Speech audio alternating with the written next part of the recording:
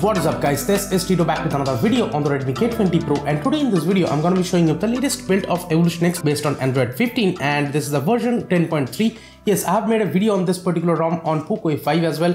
If you want to know deep down about the features of this ROM, you can check out that video, but I'll just skip the customizations and try to show you the basic experience of this ROM on Redmi K20 Pro. So let's begin. And by the way, I'm shooting this video on the Poco A5 with a Gcam and I'm testing it with 4K 60 FPS and all, and I'll try to make a video about that too soon, so stay tuned for that. Here also I have got plenty of updates, and let me tell you, with the updates and all, it just becomes a lot more stable and a lot more better with each and every update in my opinion. So you can check out the notes right here. In the evolver section, in the theme section, we still have this notification style, power menu style, and the progress bar and stuff like that. All those things are still there, and in the miscellaneous settings there are the component spoofing like tensor kind of features. We have the Play Store spoof, Google Photo spoof, all these things are still here. So yeah, it has still amazing amount of customization. By the way, the stock launcher here is still the Pixel launcher, and with this we do not have the double tap to sleep anywhere in the home screen, but it does have double tap to sleep on the status bar and it does work.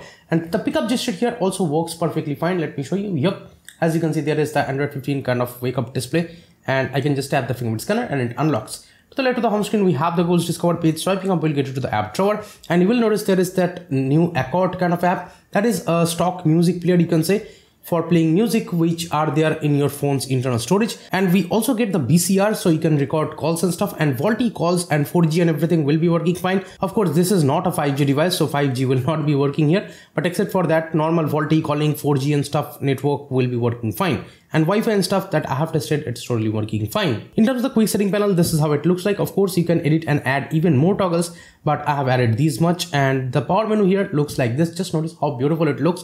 If you tap on restart, you can directly reboot to the recovery or fast boot from right here. Now let's talk about the stock camera here. Well, we are getting the MIUI camera or Leica kind of camera, and with that, if you just swipe up, you will get plenty of features. Just notice there is the panorama, there is the vlog, there is the short film, slow motion, time lapse, and we also have the movie effects, long exposure, clone, all those things. Also there is the director mode. 0.66 lens is working fine, 1x, 2x, all these things are totally working fine here. And in the video settings, let me show you, there is 4K 60 FPS, which is not even there for Poco A5. That is a bummer for Poco A5, but we have the 4K 60 FPS on the Redmi K20 Pro, which is a 5-year-old device. So that is insane. Of course, you can switch it to 1080 or 720, and of course, there will be 60 FPS available for all of them. In the Pro mode, as you can see, there is the Pro mode video settings as well, so you can shoot Pro mode videos with this particular stock camera. And there is a documents mode, enhanced mode, all these things you can enable. And let me show you with the portrait mode, the front camera and stuff.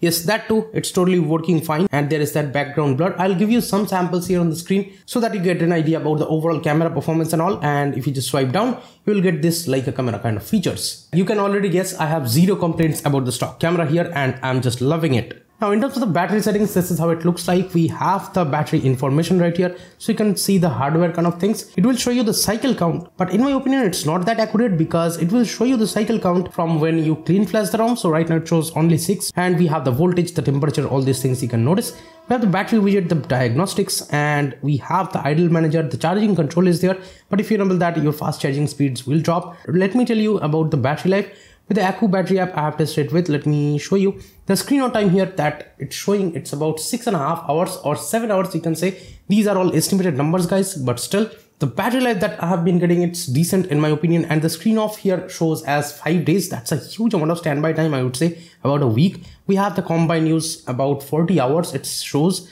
In the health section, for me, the battery health shows up as 85%. By the way, I have replaced the battery from the service center once. Fairly new battery in my opinion because I haven't used it very much. And the fast charging speeds and stuff, everything is working kind of fine. No problems with it. In terms of overall UI performance, in TestUI website shows 60 FPS or 60 Hz. The display doesn't have overclocking here. But overall, while scrolling through the UI, it's not a problem at all. As you can see, while I'm scrolling on X, stuff loads pretty fine. And opening and closing content, it's just like smooth enough, I would say. No problems with it so far. And switching between apps, it's not a problem either. So overall, the daily driving experience on this particular ROM, I would say, will be really good. No huge issues at all that I have faced actually. Everything, the scrolling and stuff, totally fine. It's still a daily drivable device because it scores almost 6 lakh plus in Antutu. And you can check out the other benchmark scores from the screen. So even in 2025, I would say these amount of benchmarks is still pretty competitive. If you compare with H50 Fusion or something, those devices still have similar scores. They might be a little bit better in some, but this old device, it's still rocking with a custom ROM and it has still latest Android 15 and stuff. Of course, huge thanks to the developers who make it possible for devices like this, like new, with latest software updates. And of course, if you want to check out the customizations present on this ROM, you can check out the Poco F5's EvolutionX video. There I have shown already all the customizations which are present. The device specific things are there. If you just scroll down in themes, you will get the UDFPS icons, and these are the icons which are present by default, so that you can choose or change your fingerprint scanner icons. And even the fingerprint scanner animations are there. The FOD animations, as you can see, it unlocks super fast, no problems with these animations as well. Here let me show you the security settings. This is how it looks like in the device unlock settings. In the settings of it, we have the auto confirmation lock, and we have the enhanced pin privacy, scramble pin layout, power button instant locks, and there is the face unlock and fingerprint both. I'll show you those later on. And here, of course, we still have the private space. This is a new feature of Android 15. And in the mode settings, we have the trust. When we scroll down more, we have the clipboard auto clear, hide screen capture, hide developer status, all these things. And there is a theft protection of Android 15 is still there, and you can just turn them on if you'd like to, as you can see, so that thieves cannot snatch your device. So this is nice. Talking about the fingerprint scanner speed, yes, the screen of FOD, it's totally working fine. Let me show you. I just tap the fingerprint scanner whenever my display is totally off. Here, I'm just tapping on the fingerprint scanner area and it just unlocks. Let me show you one more time.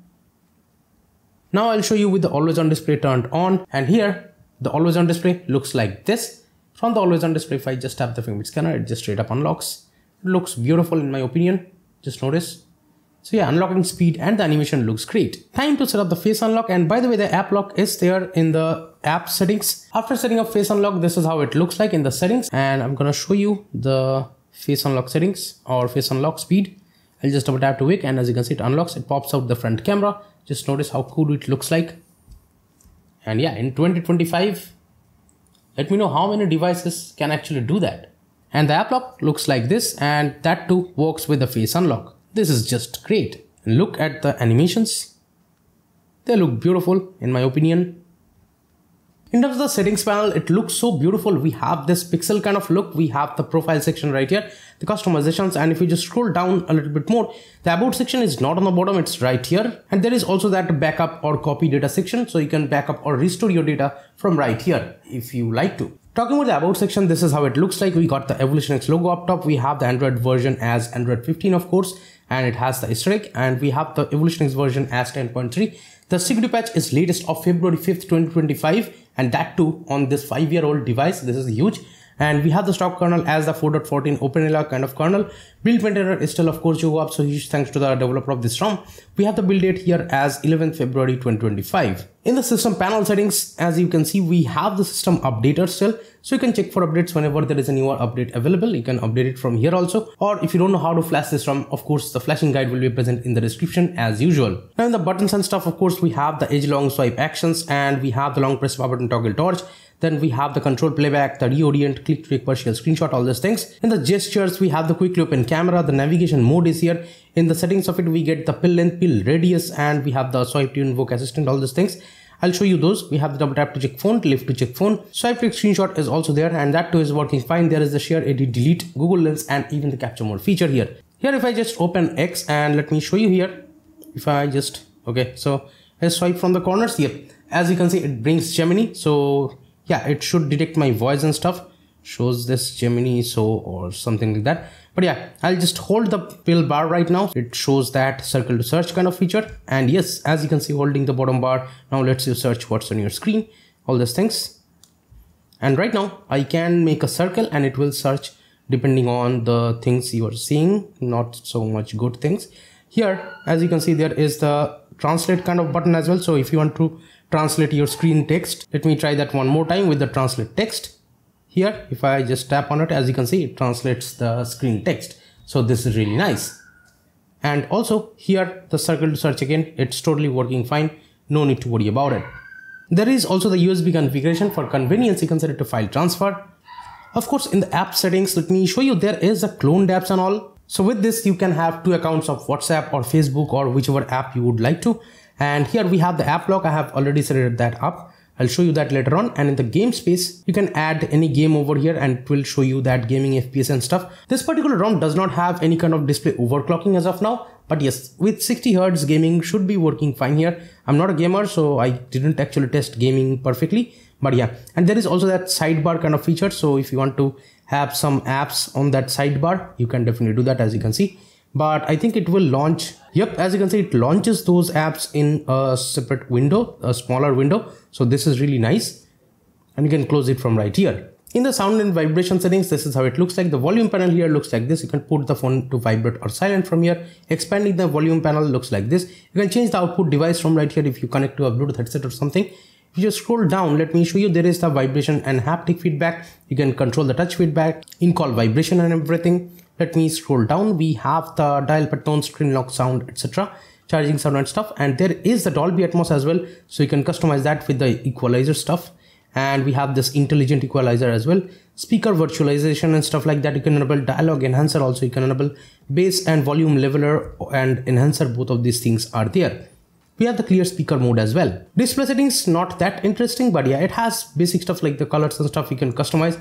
And we have the double tap to sleep and stuff. Screen protector mode is there. That's it. There is no high refresh rate customization, but that's fine. We have the dark theme and stuff, and you can use the pure black or pitch black mode if you'd like to. Screen timeout, of course, you can customize from here. I just enabled the dynamic clock, and right now, as you can see, the bigger lock screen clocks are actually working fine.